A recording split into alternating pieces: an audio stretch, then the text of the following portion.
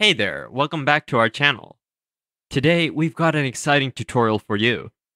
We'll be diving into the world of SEO and showing you how to boost your VidIQ SEO score to a perfect 100 in 2023. Let's get started. The first crucial step in optimizing your video for SEO is choosing a target keyword. This is the key term or phrase that your audience might be searching for.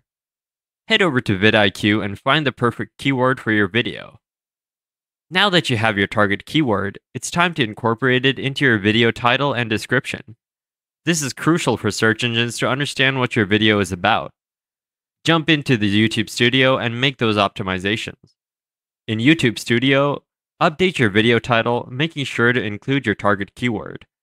Then, craft a detailed and engaging description that also incorporates variations of your keyword. This tells YouTube what your video is all about. The third step is often overlooked, but plays a vital role: optimizing your video's thumbnail. Your thumbnail should reinforce your video title and entice viewers to click. Using your video editor or graphic design tool, create a thumbnail that visually represents your content.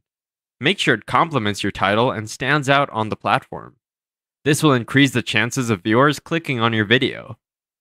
Last but not least, leverage hashtags to reach a wider audience. VidIQ allows you to add hashtags to your video. Let's explore how you can strategically use them to boost your video's discoverability. And there you have it, a comprehensive guide on how to increase your SEO score in VidIQ, and aim for that perfect 100 in 2023. Remember to choose a target keyword, optimize your title and description, create an appealing thumbnail, and use hashtags strategically. If you found this tutorial helpful, don't forget to like, share, and subscribe for more content.